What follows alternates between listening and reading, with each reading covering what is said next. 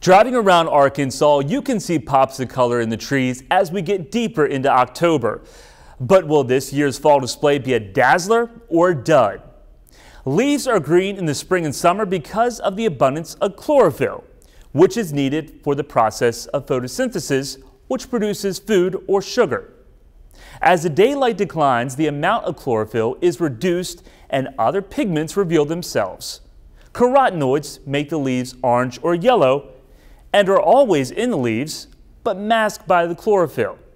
Robust reds and potent purples are produced by another pigment called anthocyanins. These colors are seen in maples and sweet gums. A lot of sugar is required. An awesome autumn canvas is produced by the correct combo of sunlight, temperature, and rain. Sunny days produce more sugar. More sugar means more vibrant colors. However, too many cloudy days leads to less sugar production and a duller display. For temperatures, we need warm days and cool nights. Warm temperatures allow for efficient sugar making, and the cool nights will keep the sugar or the color in the leaves. Cold, frosty, or freezing nights can force the leaves to release the sugar and cause a muted or more brown display. Rain through the spring and summer is a critical component.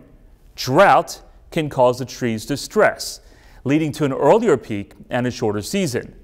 The last factor to consider is wind.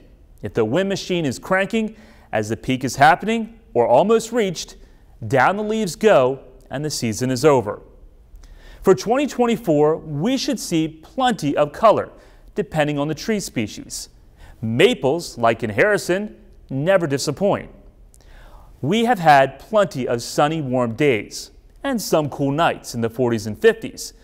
The only caveat is the developing drought, which will continue to get worse.